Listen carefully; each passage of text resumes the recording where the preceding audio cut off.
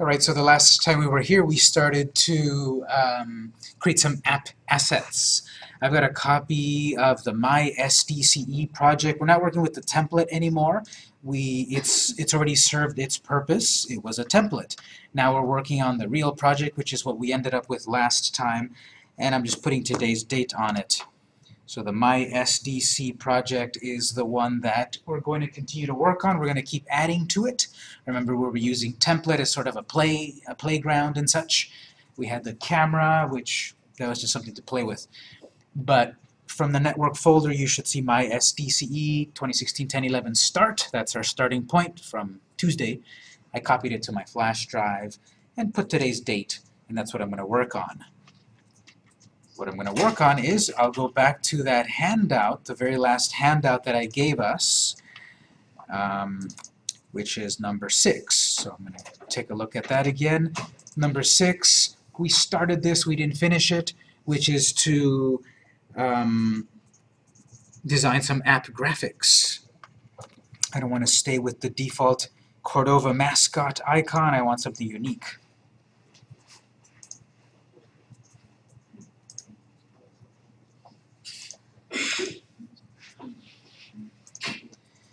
So here what I've got is we were starting to work on our app icons. I'm going to open up Photoshop again, and I'm going to show you some other ways that you can create some interesting graphics without having a lot of experience.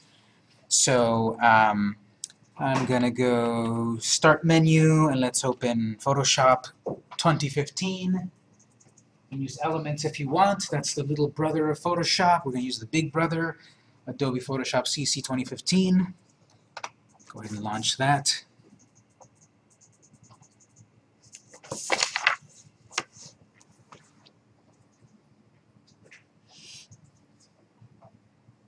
You use Photoshop in most aspects of web or app design because visuals play a part, as well as the programming.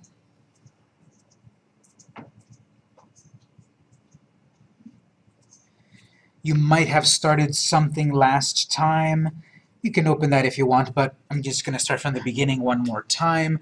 I've started Photoshop. I'll go up to the File menu, New. We need a new document. The name of the document at the top, I'll set that to icon-512 px. This is going to be our large 512 pixel sized document. The width units, change those right away to pixels. So we have width and height of pixels, and does anyone remember what did we go with the width and the height? 512, exactly. The same as the icon's name, so 512 pixels, not inches. 512-inch graphic doesn't make sense. Did I say anything about resolution?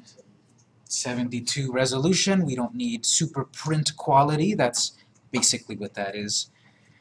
And anything else on this screen? Background.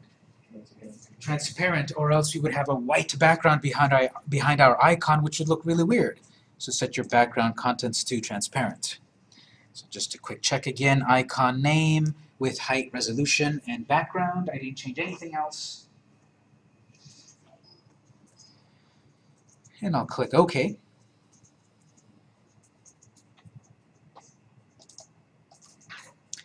That'll open up in a moment. I'll have a big square with a checkerboard pattern. And this is our empty document. Before I go too far, I want to save this.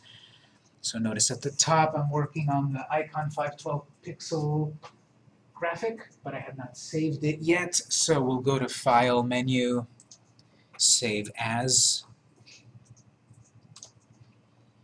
I'm going to save this on my flash drive, but at the moment you don't need to save it into your project folder yet. You can put it anywhere you want, as long as you remember where you saved it so you can retrieve it. I've got a folder where I'm storing all my apps, and I've got a folder for this class. So I'm simply going to save it in that folder. You can put it wherever you want. and I'm going to save it as icon512.psd. This is our Photoshop document. It's our work in progress. Photoshop has many powerful features like layers and alpha channels and all of that stuff. And if you save it as anything besides PSD, you will lose some of that editability. If later on I want to make a change to a drop shadow, or I want to change the color, well, if I save it as anything besides PSD, I most likely lose that ability. So my work in progress file is PSD. Save that. Maybe you get an item about maximize compatibility. Just click OK on that so that this version of the file is openable in previous versions. My screen looks a little different than yours, perhaps, but on the right side I see these various panels. In my case, I don't really need them. I'm going to close this panel. Well, maybe not. So don't worry about that yet. We had various icons that were built in to Photoshop. If you recall, those are found under the rectangle tool near the black arrow there, the selection tool. Click on that little rectangle, click and hold, and then go over to custom shapes.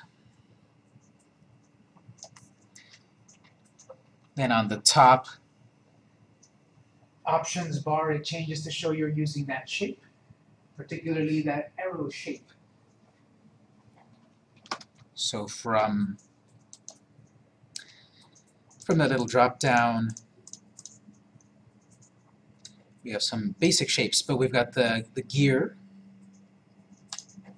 and I want to select all shapes at once. So tell it to select all shapes and then click OK to replace the current shapes with more shapes. So we did all of this previously, but here's the new stuff. Let's say I was going to use this snail icon. I can click and drag on screen to draw the snail. It might be better if before drawing I hold Shift on the keyboard and then click and drag, because then it'll stay in proportion. If I don't hold Shift, I can have a very tall snail or a very thick one. But if I want it in proportion, hold down Shift, and it should stay in proportion.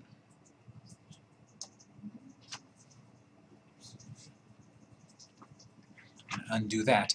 Let's say I'm trying to draw this thing. Okay, I'm going to start from the center. I'm holding Shift. Let's say I'm trying to draw it. Whoops, I'm drawing it off the edge of the screen. How do I move it where I want it? Notice as you're dragging to draw it, it started at where you clicked.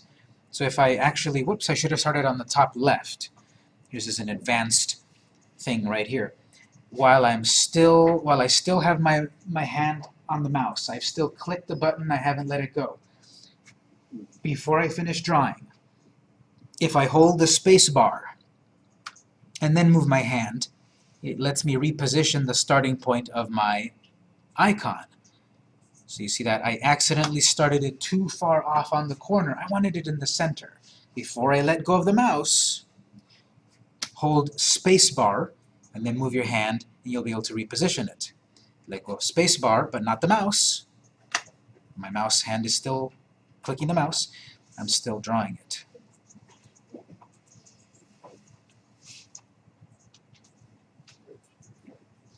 Excuse me, how do you select something? I was about to say that. Let's say here I still have it in the wrong place. Whoops, I drew it over there somewhere. To select or to move something, it's the very first icon, that four-headed arrow right there. If you select that one, it's the Move tool. Then you should be able to move that object. And then the delete? Just hit delete on the keyboard.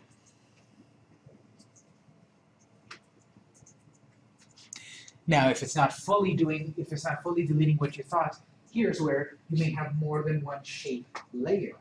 I've drawn one shape layer, there it is.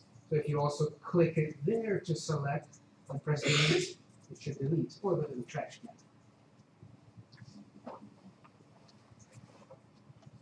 So let's say I did draw more than one snail. Notice my layers panel shows I've got 2 layers, shape 1, shape 2. So now if I select one of them and delete, it's only going to select and delete that one that is selected on a layer. And layers are basically like sheets of paper. So in the real world, I have 2 sheets of paper. I draw something on this sheet and put it on top of this sheet. They're separate. This one doesn't affect that one. Photoshop layers are like that. They're separate elements. So if I've got one sheet of paper selected, I can delete that one. Then I need to select the other sheet of paper to delete that one. And that's simply clicking. See how it highlights? Click the layer, then you can press delete.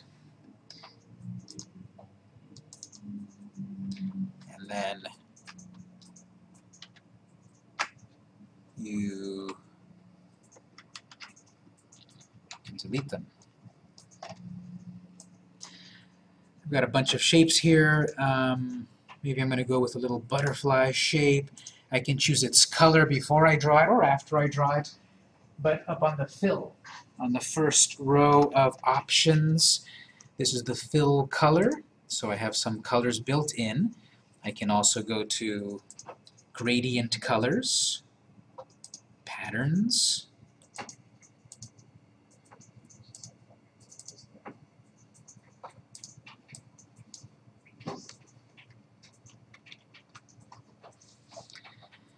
so you see here I've got some basic colors, or I can switch at the top here to gradients, which are colors flowing from one to the other, and I have a lot of customization about the angle of the color and all of that stuff.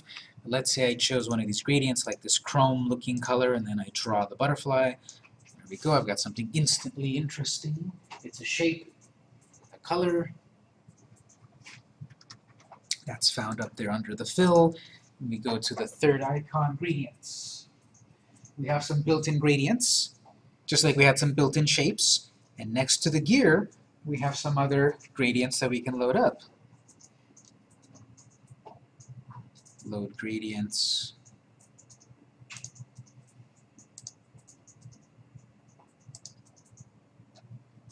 There's different ways to load them up. We'll look at that a little later. There's a few built-in gradients. And then next to it, we've also got patterns. Let's see this weird pattern here. I don't know. All right, let's take a quick look. Okay,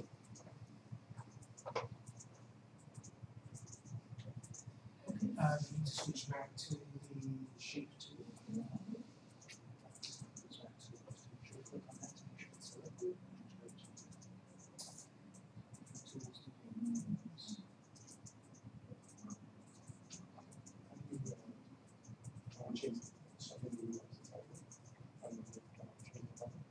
Okay, you're in the correct layer. Go straight to fill color.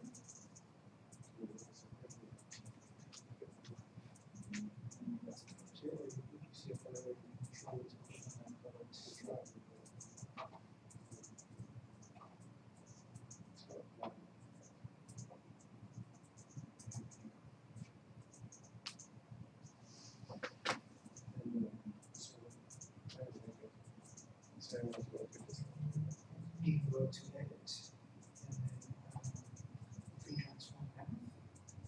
So that gives you this little shape thing now. Move your mouse a little bit further right. So now we start with what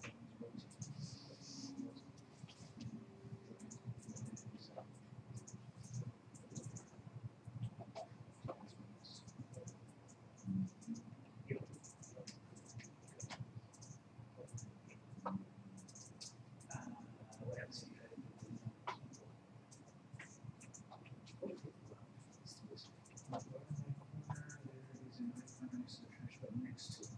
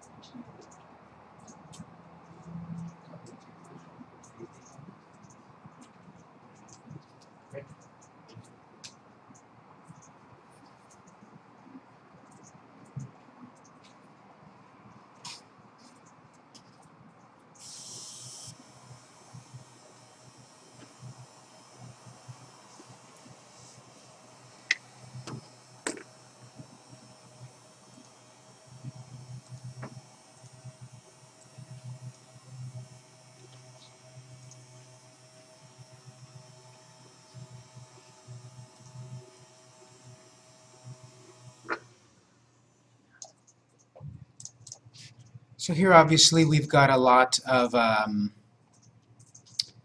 tricks that we can do. We've got these various shapes and some gradients and colors.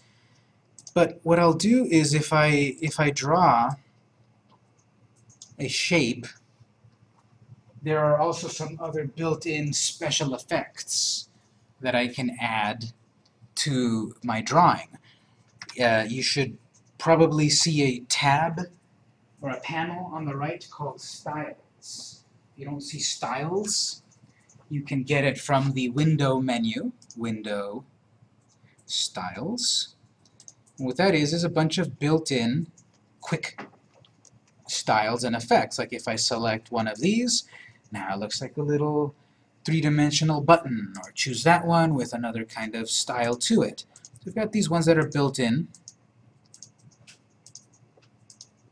And then from the menu here, this one's a 3-line menu instead of a gear. It should be consistent. But if you click this menu under the Styles panel, you then have a list of a bunch of other styles. Like we had the shapes. So you go there and say, okay, abstract styles, web styles, dotted strokes, buttons, etc. So if I just randomly select something, again, do you want to append, which is add the new styles to the existing styles, or clicking OK will replace the current styles to add the new style, whichever you would like, but I'll just click OK to focus on a particular style. Then if you click on one, there you go. Now I have a puzzle piece inside my shape. You can further refine any of these pre-built styles when you see down here under the layers. These styles are made out of pieces of other effects, and you can edit those effects by double-clicking down there on the layers, on the bottom right. It opens up and it gives you other things that you can further change. So I want to start off with something like that, but then I want to change the color. You know, double-click, go in there, change different items. There's a lot that we can explore.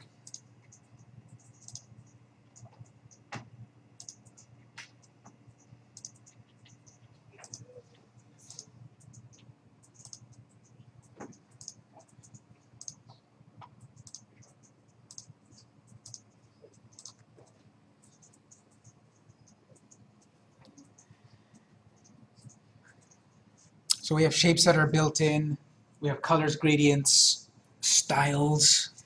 So you see you don't have to have a lot of experience to create something interesting. So that would make an amazing icon for my educational app. What I could do is further, I can refine the actual shape itself. What if I like this starting point of a shape, but I want to change it so that the legs are angled differently, or this arm is out longer, or something? I can change these shapes. Perhaps you see little dots around the shapes. All of those are control points that I can control. The way we would do that is, well, the move tool is the very first tool at the top, which lets us move the whole thing. But we then have, near the custom shape tool, we have this black arrow. That's the path selection tool. And what we're drawing, these shapes, they're technically a path. So you may get the control points. And inside of the path selection tool, we have direct selection tool. If you click and hold the black arrow down here, you'll get the white arrow, the direct selection tool. What that will let you do is select each individual point that this is made out of. If you click on a shape, the points appear. Then I can click on a shape control point and do that. So there we go. I think that was a scene on Terminator 2.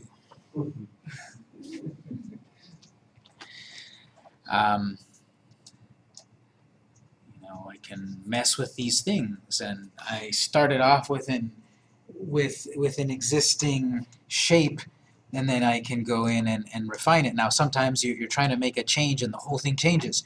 Well, that's because all the dots are selected. They're all black. A black dot means it's been selected. They've all been selected. So to only select one, I would first click elsewhere to deselect. Then I would click on the shape. See how now they're all white. None have been selected. So then I can click on one control point and change only that one control point. Click on that one, and I'll move this one. Now obviously I'm thinking in terms of a real arm, but I have to move it point by point. So if I wanted to make that arm pointing upward, I have to move each one of the individual points like this. So I click off the shape to deselect, and then I click on the shape to select to make the points visible. Then I click on a point which I can then move, push and pull. I can even delete a point, and it'll get very weird. I don't recommend you delete your points, because something weird might happen like that. But we've got the path selection tool. The black arrow moves the whole thing. The white arrow, direct selection, we can change individual elements. And now about, well, that edge is too hard. How can you round it? That's a little more complex than I want to talk about. But we can move around these little points. So building a shape plus adding a style or a color and such lets you... How can you copy it? How can you copy what? A shape. So you run something and you want to copy it. You should be able to, if I select it. Here's the shape. It's selected. I'll go to Edit, Copy, Edit, Paste. It copies on top of itself, so you might not have seen it. But then when I move it, then I see the other one.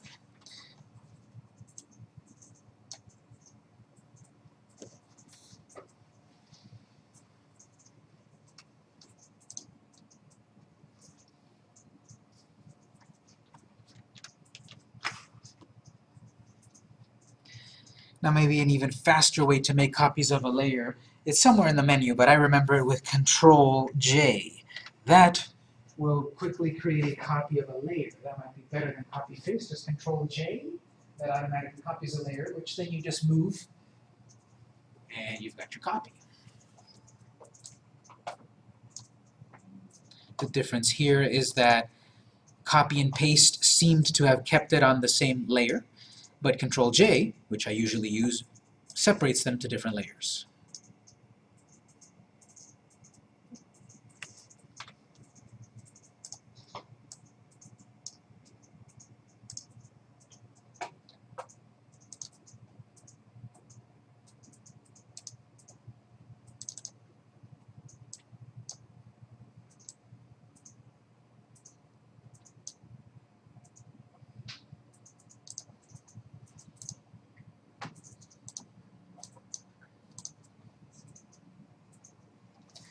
So we have this whole 512 canvas to work with. What I often see is that students, set up a shape and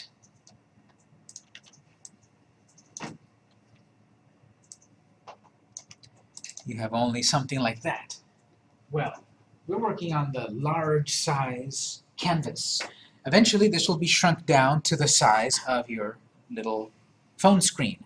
So here I have a lot of wasted space in my icon. I have all of this empty space all over the place. So try to make your content fill the canvas as much as possible. I drew this and I like it, but it's too small. So what you can do is go up to Edit menu, with your layer selected, Edit, Free Transform. Control T, Free Transform. That will let you grab a corner and pull that out. Again, if you hold Shift, it'll stay in proportion, because right here I might be making them too tall. I want to hold Shift on the keyboard while I drag the corner, and then it stays in proportion. So I can drag one of these control points in the corner to resize it. You know, grab an edge to pull that out. When I'm on one of these free transform control points, I'm going to resize the graphic. But if I instead move my mouse, I haven't clicked. If I move my mouse a little bit further away from the actual control point, that means I'm going to rotate it. So clicking on the control point actually resizes it, but outside of the control bounding box, if I click and hold, that will let me rotate it. And I can move it. That central point there is your rotation anchor point. Don't worry about it. But then here, I'm going to set myself up with some rotation and resizing and such. After you've resized and rotated, you want to hit the check mark on the top right corner to commit or to accept your changes.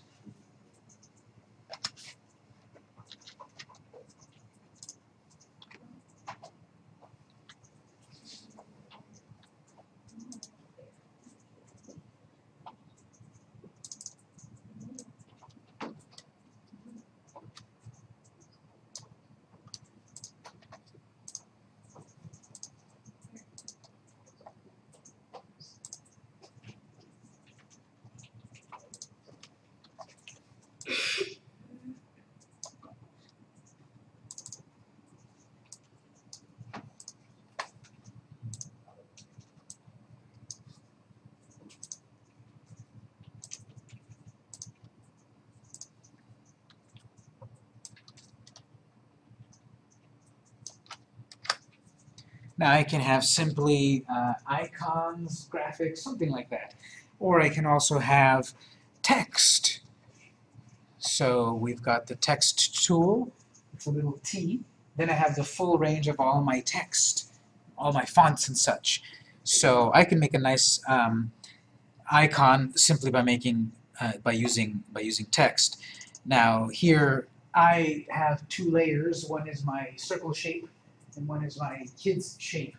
I can hide by clicking on the eye, various effects, or the layer itself. So if I suddenly got another idea for a different kind of design, I could hide those graphics for the moment. I didn't delete them, I just hid the layers, they still exist.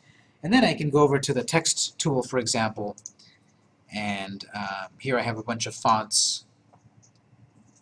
So maybe I can make my icon just of one letter of an interesting font. You know, graphic design.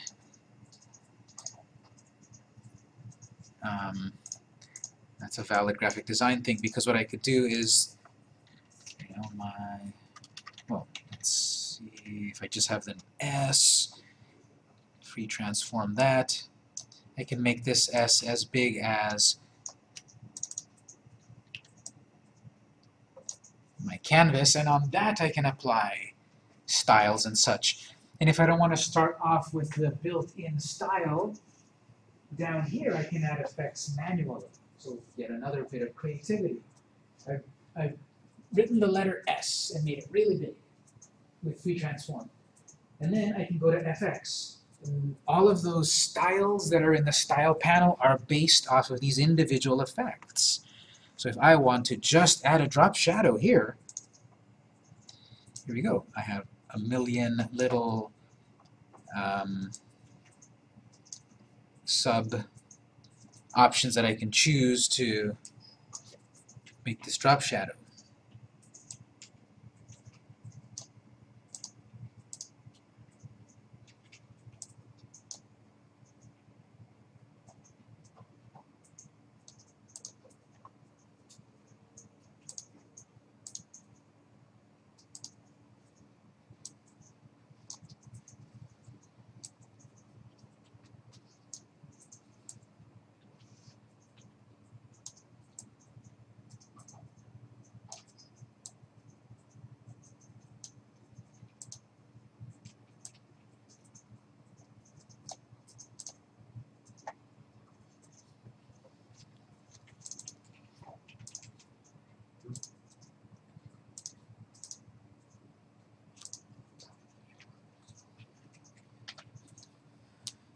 So let me give you a few minutes to kind of experiment with this stuff. Call me over if you need any help. Just play with this for a little bit.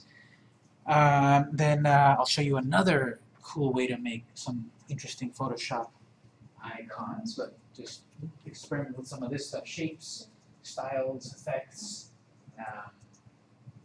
text.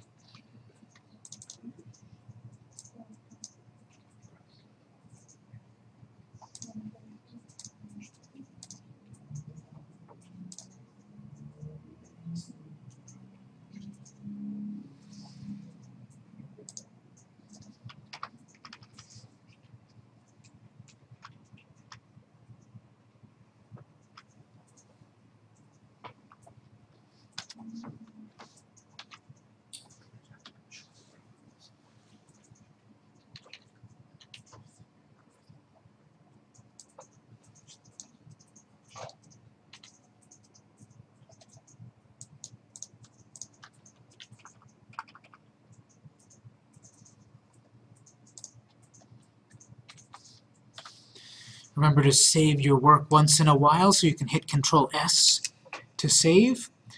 And a couple more minutes, and I'll show you some other ways we can use Photoshop to make some of these icons.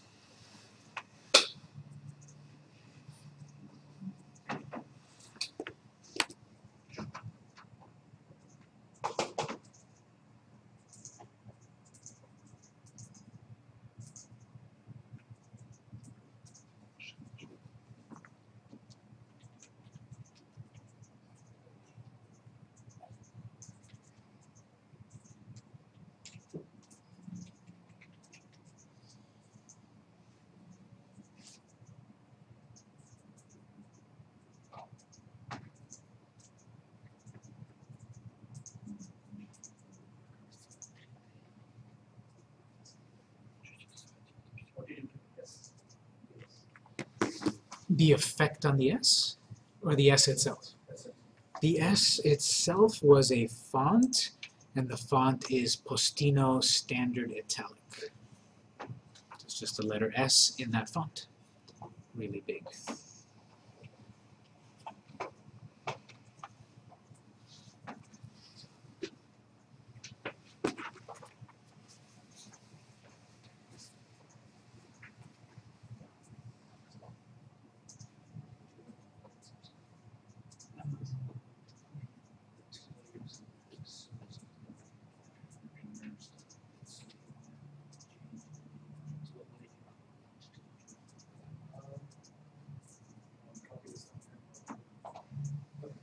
Let's switch over to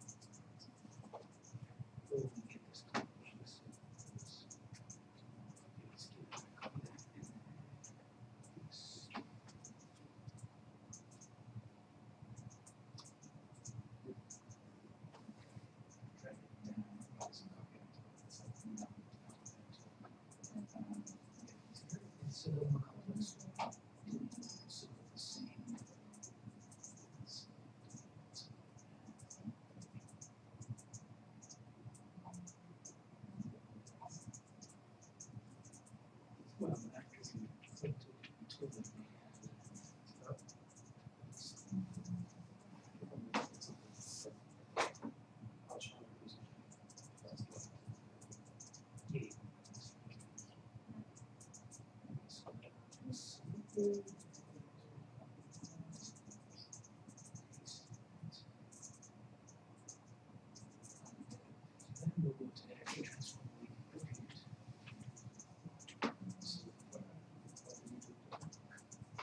just tried a couple of times to make sure it was selected, so I clicked this here and then clicked on it to make sure all of the dots, so then I'll just select. Selected with the dots, so it's for the selected for us. I would rotate it first and then try to align it. This transform.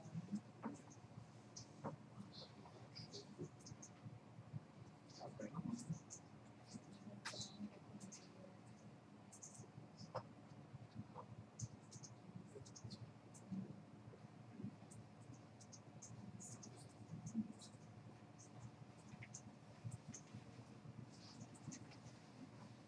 Okay, so I've got here an icon that I kind of like, but I'll show you one more way that you can create icons. I'm going to save what I have here, and then go ahead and go to your web browser. Go to your web browser, and you've probably seen or you've probably typed those little emoji characters on your smartphone. You send someone a little face with little hearts for eyes, or you send a little thumbs up icon, or you send a little poop with eyeballs and all of that. The emoji. You can use emoji in these projects, and there's a version. Every device has a version. I've got an Android phone at the moment here, and its icons look a little different than the iPhone version, which look a little different than the Windows version, which looks a little different than the Twitter version. Well, they all come from the original emoji specification, and there's a version of it that is free and open source and really well designed that you can use in Photoshop. So if you go over to emoji1.com, E-M-O-G-I-O-N-E, emoji1, this is the open source emoji library. There's the version that Apple created, which it's proprietary to them. They created that one. Then there's the Android version, the Windows version, Twitter version. But then there's Emoji1, and this organization wants to have, you know, these free universal versions of the emoji icons. They're slightly different than the really famous ones that are honestly the Apple ones. Apple made emojis so famous, but not everyone sees the same icon when you use the emoji. So here under Emoji1, you know, here's all the icons. So that's how that looks, and there's a little money tongue character. All of these are downloadable, full high-quality vector graphics. So if you know a little bit more advanced Photoshop, we can use any one of these. I can, you know, download little Santa Claus icon or the inspector icon. The way you do that is you click, and then it asks, and here it is, the 512 pixel ping version. Or download the SVG, the vector version, with even higher quality. So what I'm saying with this is if I like that icon, I can click to download it. It'll open up there. I'll need to save image.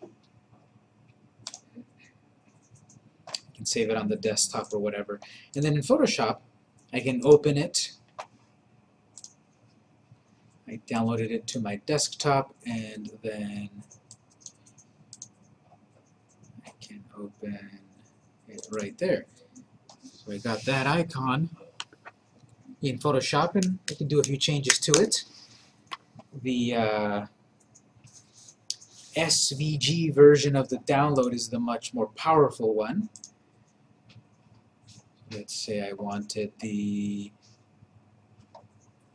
let's see if there's any good educational ones. And then there's lots more here that I can open up from another screen. But let's say this briefcase, download the SVG version.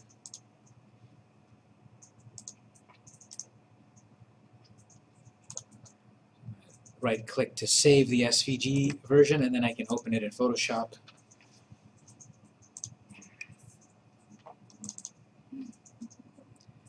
I'm going to open it in Photoshop. It asks for what size. Again, we would go with the size that I've said before, 512.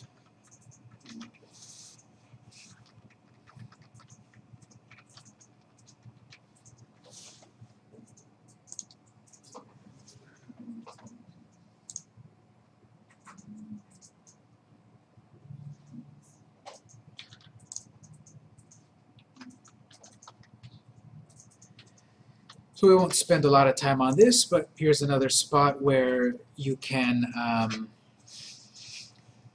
go to emoji1.com, find that icon. All of those icons are okay for you to use because it's open source. They've put it out there for you to use, free to license. You're not bound by the constraints.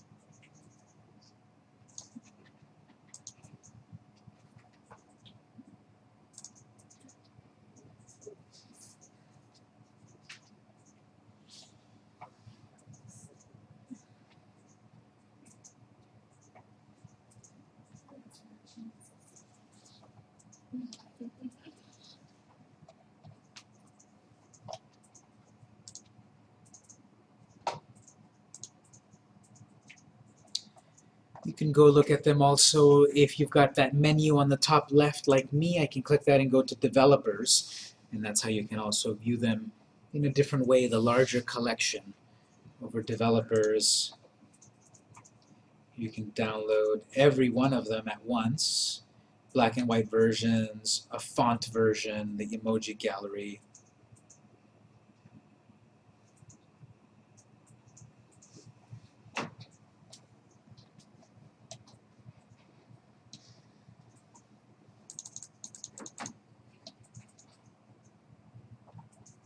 So that opens up another world of possibilities. I could use one of these icons that's been very well drawn, and then I can edit it a little bit. So I'll just lead you that far. We're going to take a break. It's about 7:10. We'll be back at 7:20, and we will do, well, hopefully you've got some kind of graphic. Let's follow then along with the rest of the handout, so that then we actually, I'll show you how to save the graphics as these required sizes and what to do with them.